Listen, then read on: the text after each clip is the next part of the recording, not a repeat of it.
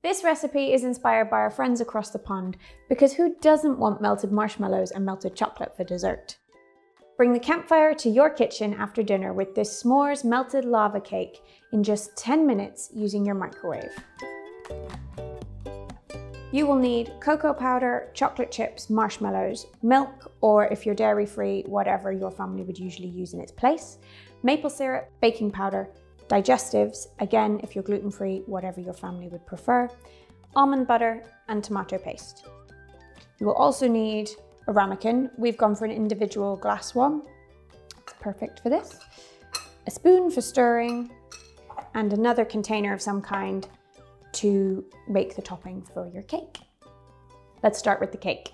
3 tablespoons of cocoa powder,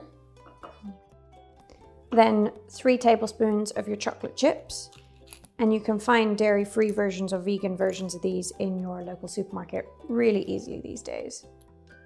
2 tablespoons of maple syrup, 1 tablespoon of almond butter, and then a tablespoon of your tomato paste. Trust us on this one. I know it's weird. And grab your teaspoon and your milk or whatever alternative you're using.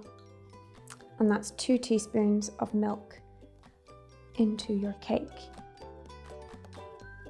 It's starting to look full, but that's what's going to give it that oozy, molten look once it's cooked. Then last but by no means least, 1/4 teaspoon of baking powder to help it rise and overflow.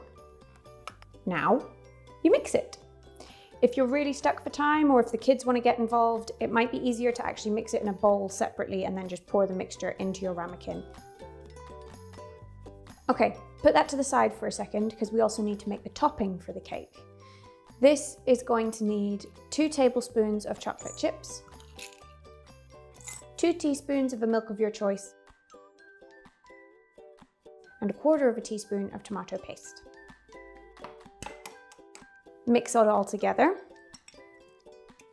Now microwave your cake mixture only for 45 seconds.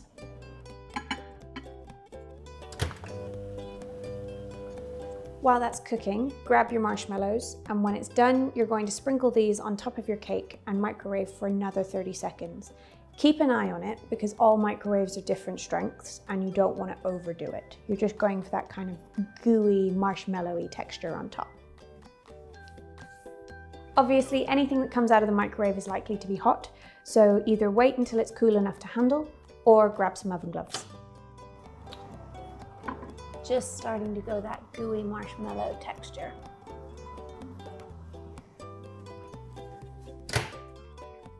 Put your cake to the side for a second once your marshmallows are done and grab your chocolate sauce. You're going to be microwaving this for about 30 seconds, but keep an eye on it again, and you're looking for that molten, really rich, melted chocolate texture. So now you're going to put the two together, pour your warm chocolate sauce over your finished cake, and then sprinkle those biscuits over the top as well for that crunchy s'more bite at the end. And there you have it. Just in short 10 minutes, campfire to kitchen, your perfect after dinner treat. So oozy. Ah!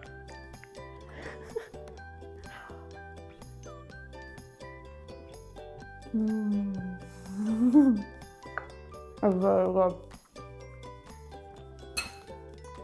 While I'm eating this, you subscribe to Mumsnet because you'll get more microwave meals, more parenting tips, and so much more. Don't mind me. Just go and subscribe.